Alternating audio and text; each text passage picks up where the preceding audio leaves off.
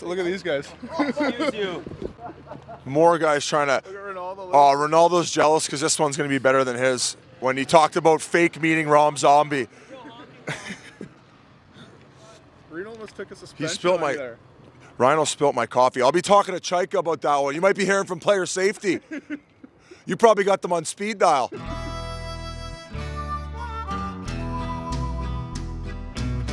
Freezing day in Nashville, one of the coldest days of the year. I'm here with Luke Schenn, very excited for this road trip with Biz. And Luke, always nice meeting my fans. Yes, thank you. Huge fan of yours, always have been. Looked up to you and really admired, you know, obviously your playing career. And obviously I could never turn out to be the player you were, but you know, you're a great role model for me, so thank you for having me. I appreciate the kind words. Now, Luke, this weather is very similar to like you grew up. It's almost like it was meant to be this episode. Yeah, exactly. I mean, this is actually a warm summer day in Saskatchewan, so I mean, you know, we're used to this. This is a day where you lay outdoor by the pools, and you know, this is the type of weather you dream of back home. So I think it's what, -10-ish.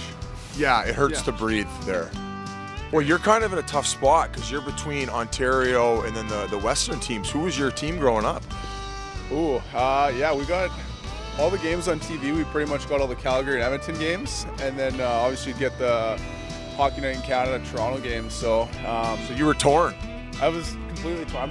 You know, I had no. So you had no team? I had no favorite team. I just like players. Now, I mean, being torn with NHL teams growing up because you had so many options, that all changed. That all changed when you were drafted, 5th overall. Yeah, no, I was pretty fortunate to get drafted to Toronto, and it was pretty crazy breaking in there as a young guy, and you know, it was. Did you make it right out of camp after you were drafted? Yeah.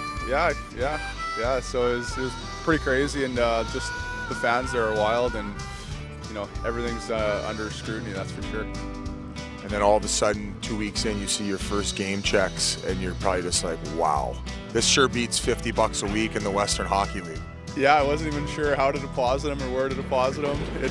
Was it direct deposit or was it straight? Did you have to go cash it? I had to go cash the first couple ones, and then a couple of the older guys on the team helped set me up with a bank manager at RBC.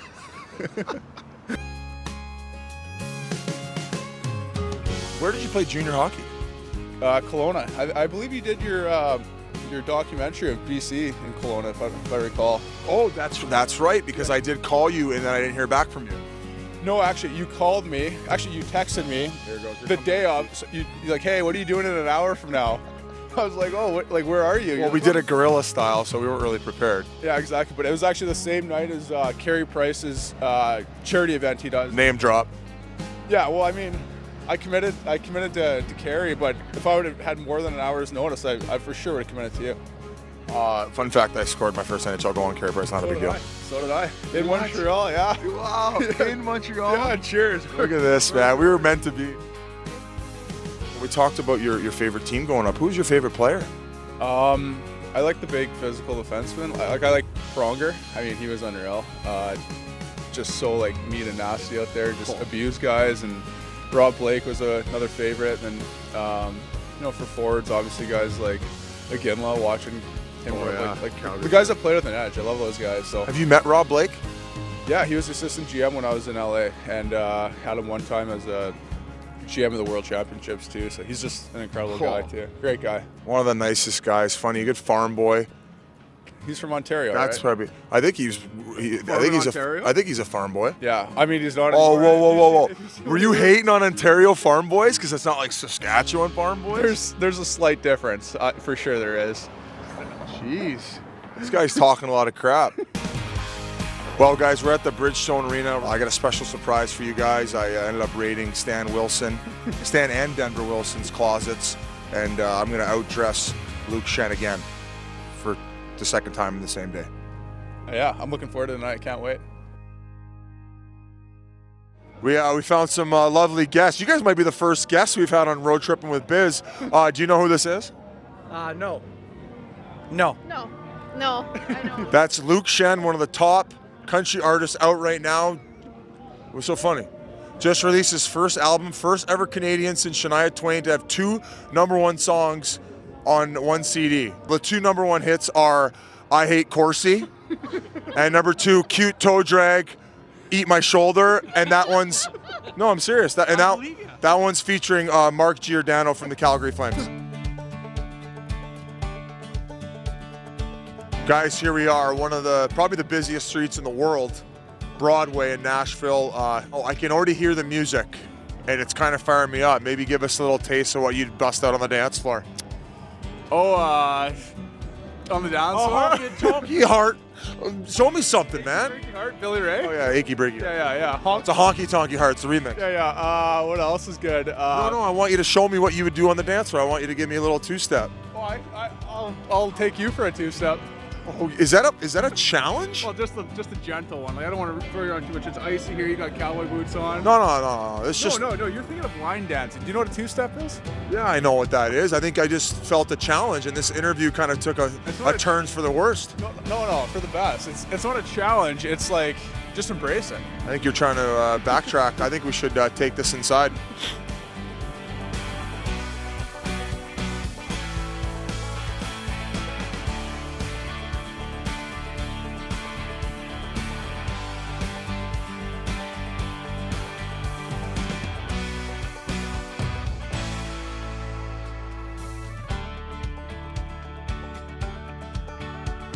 I mean, you guys probably thought you were seeing double with me on the dance floor between me and the king over here, but you weren't, Schenner. How do you feel about that, taking that L? Honestly, I'm gonna just go back to the. Oh, sorry, Elvis. There. I'm just gonna go back to the hotel and lick my wounds. I mean, I totally got owned. I didn't bring much to the table, and you owned me too. I just wanted you to talk about your brother. You actually got the chance to play with him in Philadelphia. What was that like? Oh, that was great. I was one of my best experiences playing the NHL is getting the chance to play with him on the same team. Obviously, going into games with him was obviously cool, but just to experience the whole NHL life and going on the road trips and stuff with them and having the same teammates is pretty cool. And it was about 3.5 years together, so we're pretty fortunate. Now, when you guys would have your team's dad's trips, were you guys allowed to bring 2 parents? Or maybe even an uncle? No, so we had 3 dad's trips in Philly, and the one year my dad wore my brother's jersey, the next year he wore mine, and then the third year they got him a Schenn on the back and had 10 on top and 22 on the bottom. So he had double numbers going on the jersey. So he was requesting it. He's like, I got to get 2 numbers going here. They made it for him in the third year. It was awesome. Wow, I like that. That's a great story. That concludes one of my favorite road tripping with Bizes. I got the school Luke Schenn on the dance floor. And I'm going to send you home in a cab like I always do. Chivalry is not dead, so thanks for coming on. Oh, pleasure's all yours. Can we edit that out? Don't make jokes against me on my show. Oh, sorry. My bad. And I was going to give you my jacket. I still am.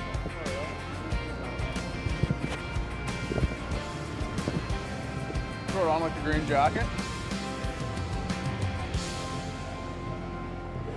Well, that concludes it, guys. Great road tripping with Biz and Luke Schenn, one of the best guys ever.